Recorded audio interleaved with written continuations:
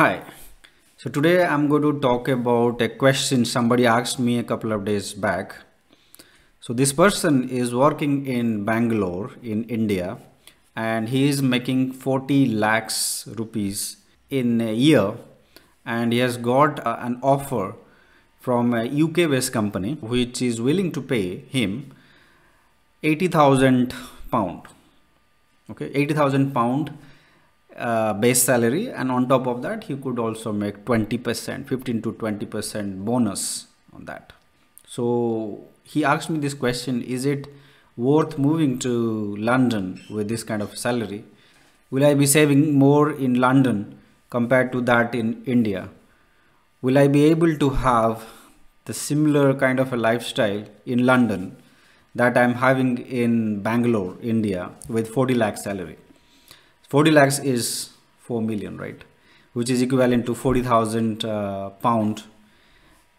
If you use the conversion rate, because pound is about 100 rupees. Now, I have lived in London. I have also lived in Chennai and Bangalore and Pune and Hyderabad in India. So I can do a comparison. Well, the short answer is depends on your situation, whether you are married, whether you have kids, or whether you are single. It depends on a lot of things, but I will break down the expenses that one will incur in London compared to expenses that you will incur in Bangalore.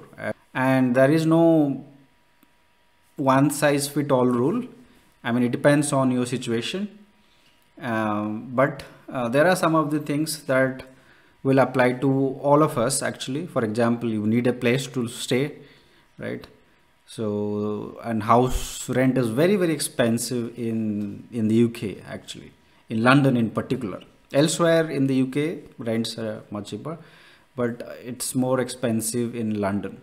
So I'm going to do a comparison whether it is worth moving to Europe, not just in London but Paris or Amsterdam, anywhere else in Europe, with a salary of 80,000 to 100,000, which is roughly 80 lakhs to 1 crore salary. If you are making 30 to 40 lakhs salary or more salary, more money in India.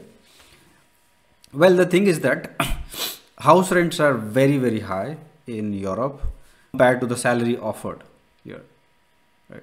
In India, in Bangalore, if you are making 40 lakhs a year and you are living in a 2-bedroom apartment, I'm assuming you are paying like 20,000 to 25,000 rupees a month as rent.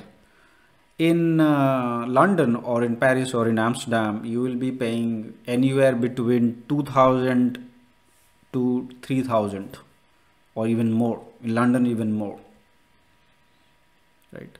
So house rent is a big part, will be a big part of your expenses, right? So bear that in mind.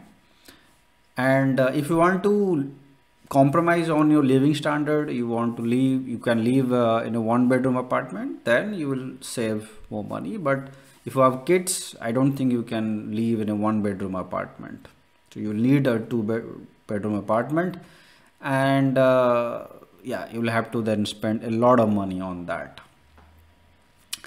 There are other things also. For example, the tax rates in Europe, not in UK, but in Amsterdam, in Netherlands, in Paris, France, or in Germany, the tax rates are very high actually. You know, the highest tax rates are like 52%. In India, the highest tax rate is 31%, right? 30% or 31%. So the take home salary in Europe will not be that great. Even though you will be making like 100k, the take home salary for you will be about 5,000, roughly 5,000. Right? In UK, that will be more. You will be making something like 5,600, but in Amsterdam or in Paris, you'll be making like less than 5,000 in fact, 4,800, 4,700 euro.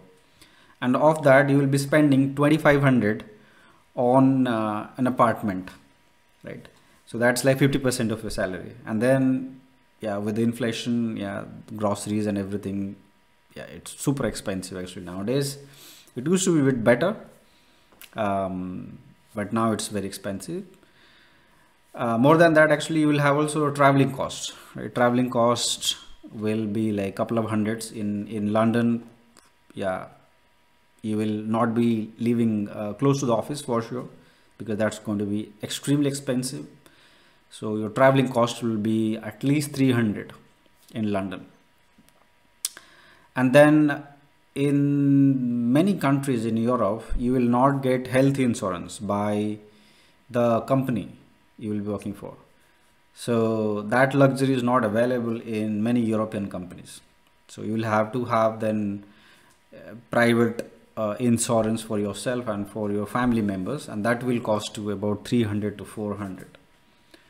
So after paying rent and paying for groceries, for insurance, for travel cost, you will end up saving like 1500 or 1500 maximum, with a salary of 80,000 to 100,000.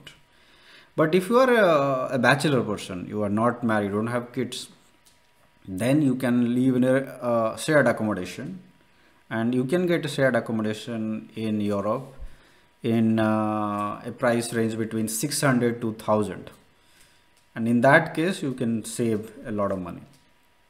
But bear in mind that in some European countries, for the first few years, about 3 to 5 years, you will get tax rebate. In Netherlands, you get tax rebate for something called 30% ruling.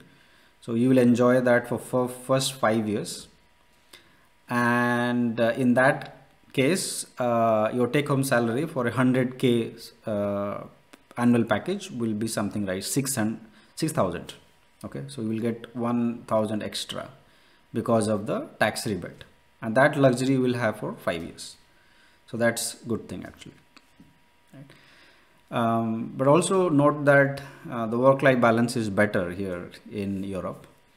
So if you have kids, your spouse can also work and still be able to, give time to your kids, unlike in India where it's very difficult.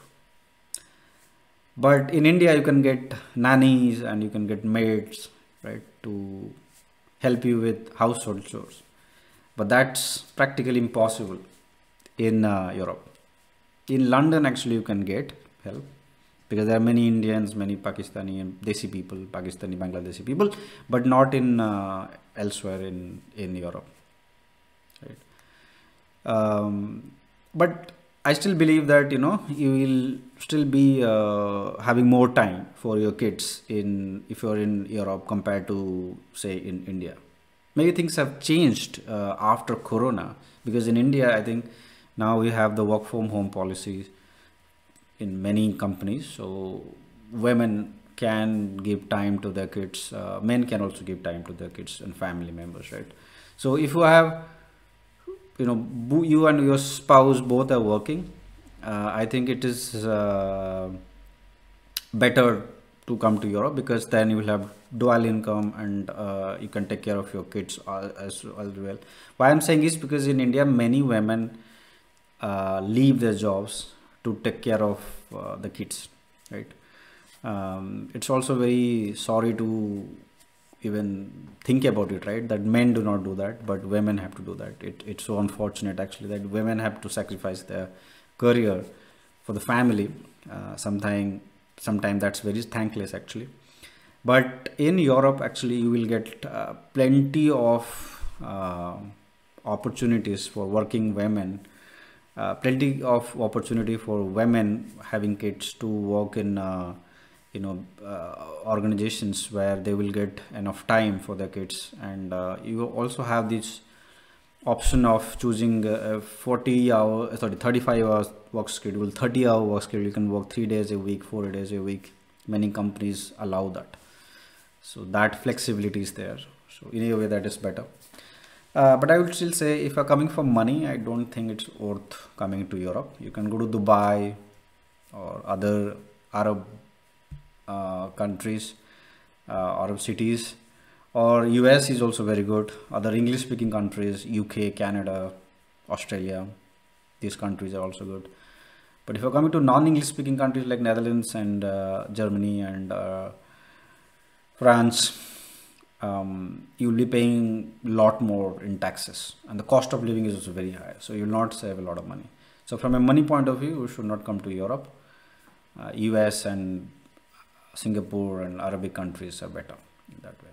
But if you're looking for work-life balance, you're looking for good lifestyle, I think Europe is very good. A lot of things out there to explore. Jobs are also safer compared to that in the US.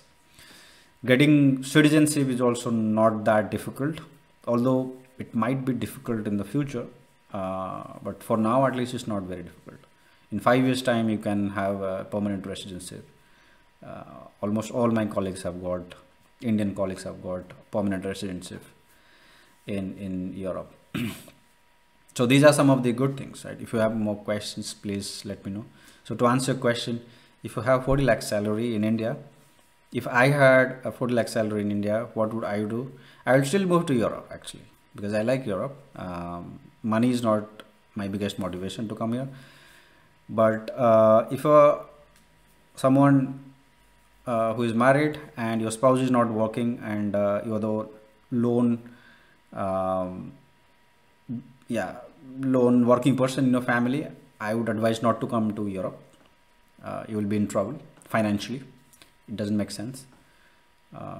But if your spouse is working, I think you should come to Europe. You will make more money here. You'll live a better life actually.